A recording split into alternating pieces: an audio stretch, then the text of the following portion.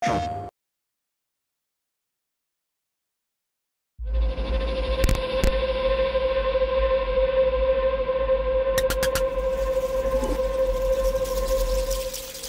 great thing about Arkham VR is it was designed from day one to be a VR experience.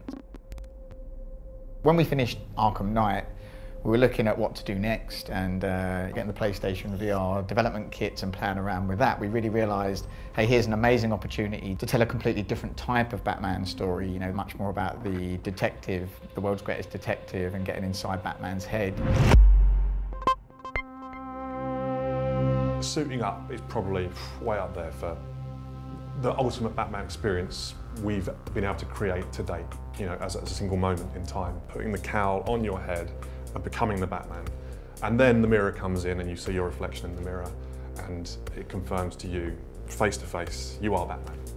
It's kind of mind-blowing, you know, especially for the first time. We were keen to bring in Batman's gadgets and the gadget belt, the old faithful bat claw which gets you around the environment. You actually take it off the belt, you aim it at the target, you shoot, off you go. And then on the other side we come up with a new gadget, an all-new gadget, the forensic scanner gadget.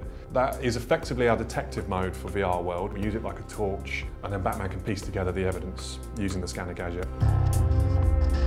As with any Arkham game that comes out of Rocksteady, we spend a lot of time layering in secrets, cameos, details.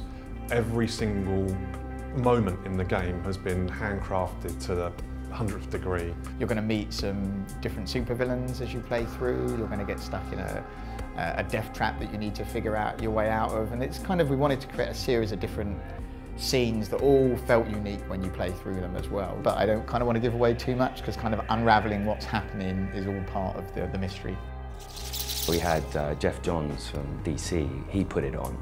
And usually when you put someone into VR, you kind of want to make sure they're in a safe zone, that they don't go too crazy. But he just went all over the place. I mean, he was ducking down, he was looking at everything. Those are the kind of experiences that when I see people go like that, I really do get a good feeling of seeing that. And just the shock of when they put it on and then they go, oh my God, I'm Batman. Yeah, those are kind of the best experiences I've seen. And they do a little flex or a little dance.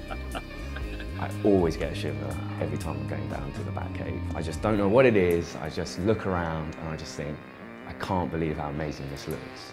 And feels as well. And feeling's a big thing as well. And so you really do feel that. You're just there. To be inside Batman's world and be treated like Batman and react like Batman in this world and actually try and solve a crime as Batman is something that's really special.